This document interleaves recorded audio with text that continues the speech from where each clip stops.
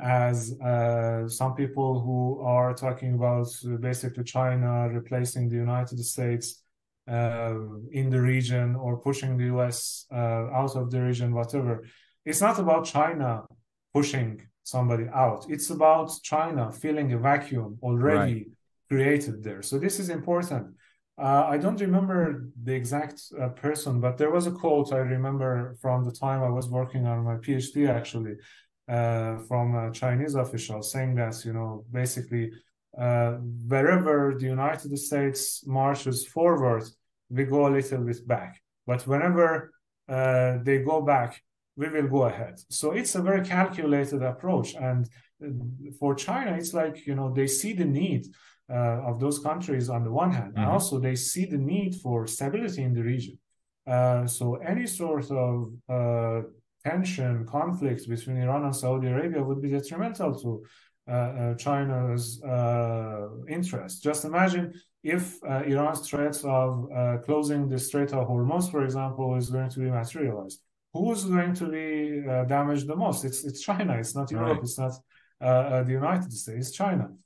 So in that sense, China has its own interests in making peace between Iran and Saudi Arabia. And of course, those two countries, because Iran has been kind of considering China as a long-term alternative for the West after all these disappointments with in its relationship with the West. And Saudi Arabia, as I mentioned, in the context of its sort of balanced foreign policy. So it's all about regional actors trying to adapt themselves to the changing realities of the international politics, and China as the kind of rising power trying to secure its interests and also expand its influence wherever possible.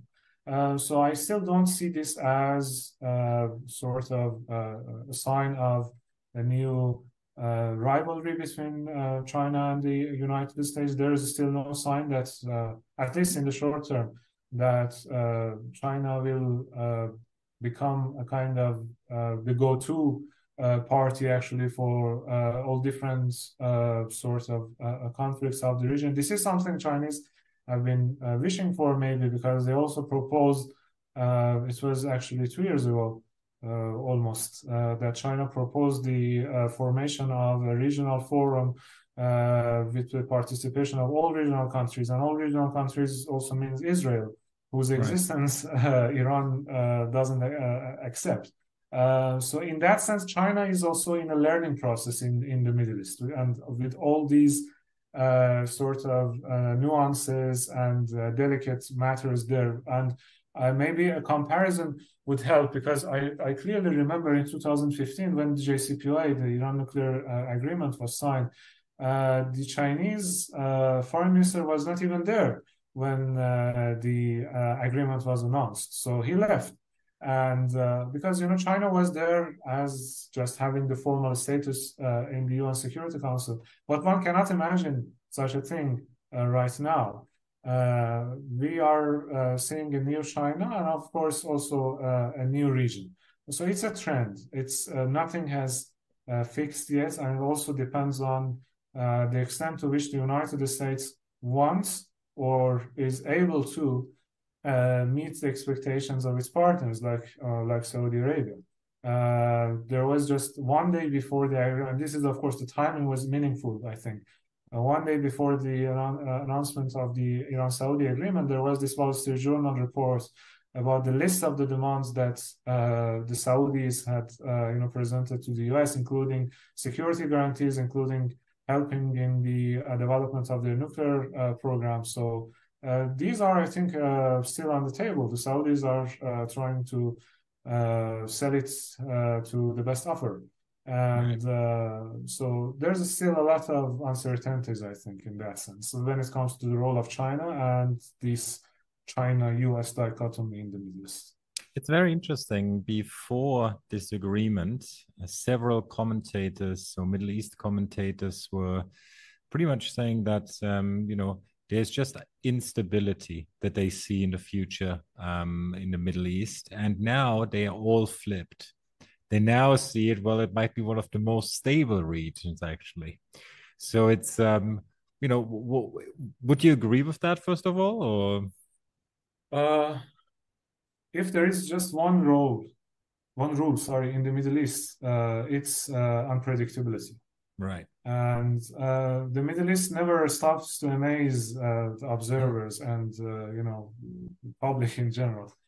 So in that sense, I think we need to keep our optimism sort of contained in a way, because of course the Iran-Saudi conflict, if you may say, has been one of the main areas of potential tension, kind of explosion potential explosion points of the Middle East. But it's just one of them. The more important one is still the Iran-Israeli conflict, for which I don't see still any sort of clear Solution. prospect for it to be resolved. Let me be actually a little bit optimistic here. Okay. And to say that depending on the role China is going to play, that issue can also be somehow addressed. I'm not saying it's going to be solved, but somehow addressed, because again, China, if you consider China's sort of interest in stability in the region and put it in the context of the initiatives, as I mentioned, that the Chinese have already presented, it means that they really want to do something about that. And again, it's only China which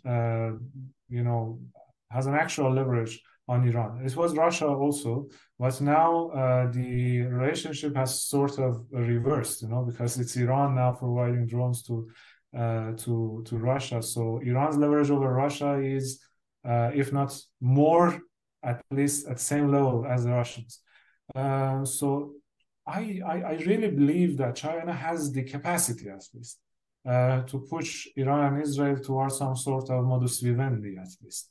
And I don't really expect any sort of normalization, or even Iran coming out publicly accepting Israel as a state, as long as Islamic Republic is the Islamic Republic. And I'm quite clear about that, because this is something tied to the core of the identity of the Islamic Republic.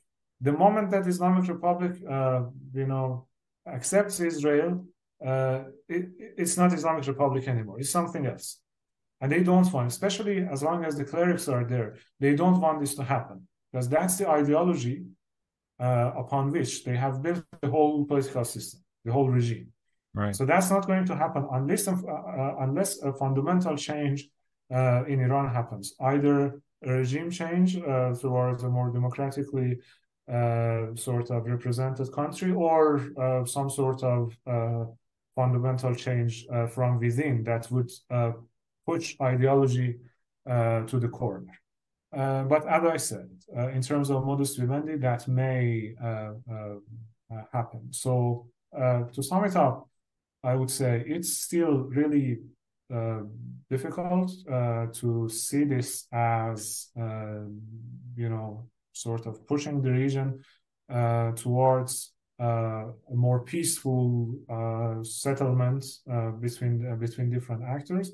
But it shows that there is the potential, and there are actors, or better to say, actor, the China here, with the capacity to do so.